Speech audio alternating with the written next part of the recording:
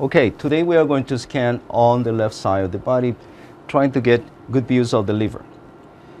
In order to scan the liver, we normally do it on the left lateral decuvit, but today we are going to do a supine because we are pretending this patient cannot move, so you have to be skilled in order to produce that.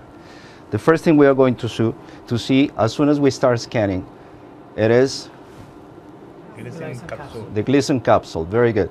So as soon as we go deeper in the tissue, we will be able to get the portal vein. Could you please take a deep breath for me?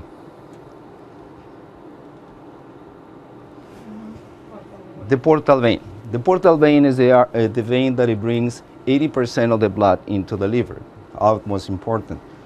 All the tissue, it should be properly demonstrated in a smooth tissue that it tells me it's not pathology.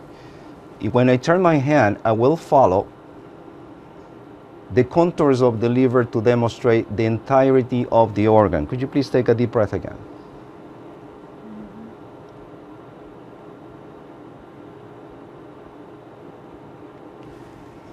Below the liver will be the stomach, and the ligamentum teres will be rising from there. So if we scan in this position, it's a limited way to see.